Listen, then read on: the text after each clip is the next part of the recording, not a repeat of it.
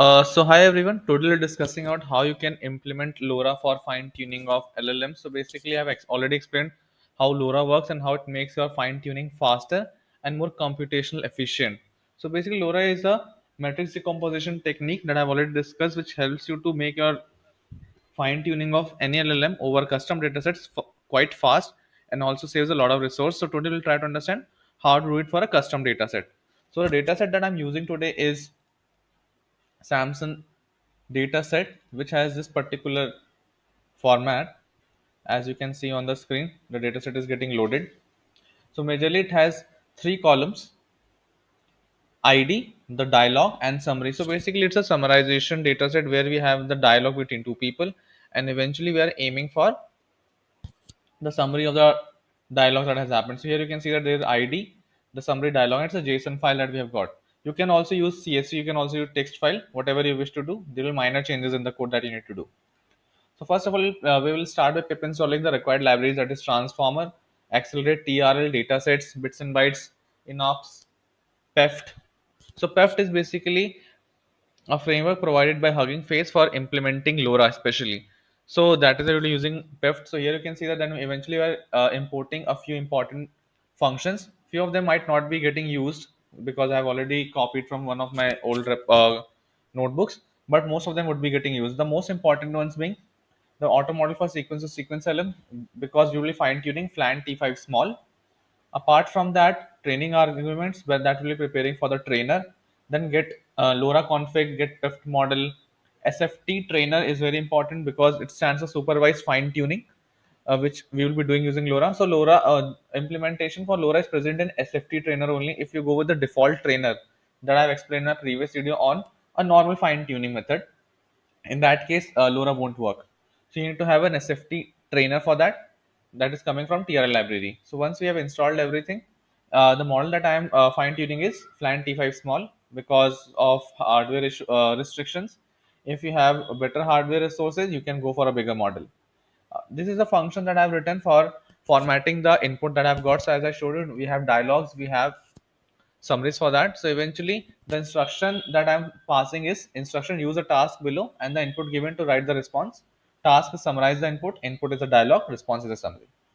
Now moving to the crux of the whole thing, we would be providing a dictionary with labels train for train.json test, and then using the load dataset function that we are getting from datasets, we are importing our training and test datasets. Now using the model name as I've already provided, I'm loading this model as auto model for sequence to sequence LM. The model is getting loaded. The files are also loaded. This particular format, prompt instruction format, is required for LoRa because you need to provide a prompt instruction. You will be seeing a parameter. Else we could have gone with the previous method only that I have discussed in a previous video on normal fine tuning.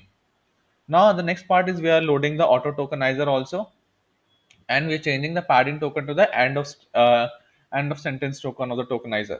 Padding is done on the right hand side. So these are some things that we need to do with the tokenizer.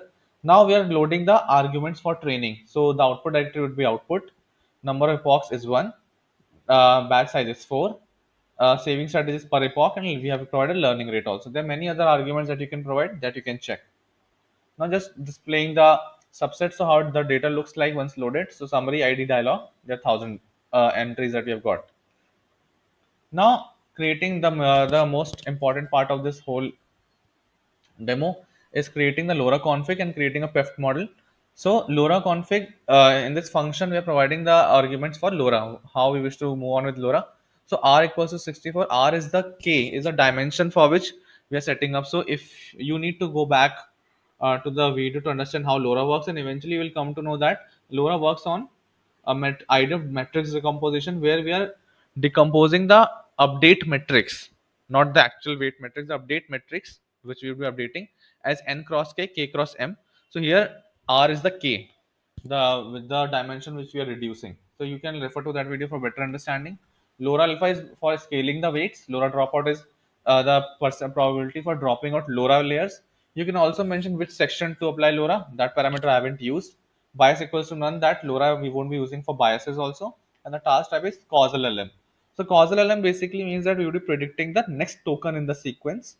Now moving to the next part, creating the SFT trainer object. So in this, we are passing the model, the training data set. This is for demonstration, I'm using just 300 samples. Evaluation dataset, PEFT config, tokenizer, packing equals to true. Formatting function, prompt instruction format, the function that I created earlier. So as you can see that it's very easy to use. We are not doing any pre-processing also with the dataset. You can do it, but there is no reformatting required. You just need to provide a prompt function and it will work for you. Now we will be calling the train function. So here you can see that the POCs have started running. Now moving on to, as the training is done, now we will be moving on to how to upload this model to your Hugging Face hub and eventually use it as other Hugging Face models. So first of all, you need to go to your you need to create a Hugging Face read and write token that I've already explained in a previous video how you can do that. So once you execute this particular code, notebook underscore login, you will get a prompt to enter your token. So in that case, you need to enter the write token, not the read token, because we would be pushing this model that we have trained, as it's like this is just for demo purpose. That is, I train it on just one epoch, but you can go for more. Now eventually you can see that we are pushing the trainer to the hub. So here you can see that the code has been pushed, the model has been pushed. Now again, for reading the same model from the hub, not from the local, what we are doing is that we would be again doing a notebook.login, but this time we'll be providing a read token. So once I provide the read token, you can see that the token is valid, permission equals to read. So now in that case, we'll be loading the model that we have already pushed on the Hugging Face hub. And eventually you can see this is the path for the model, Gupta 7991 forward slash output. So where are we mentioning this particular directory? Here, output directory is output.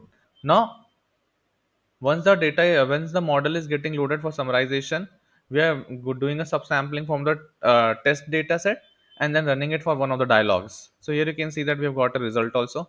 So in this way, using PEFT and LoRA config, you can do fine tuning for any LLM.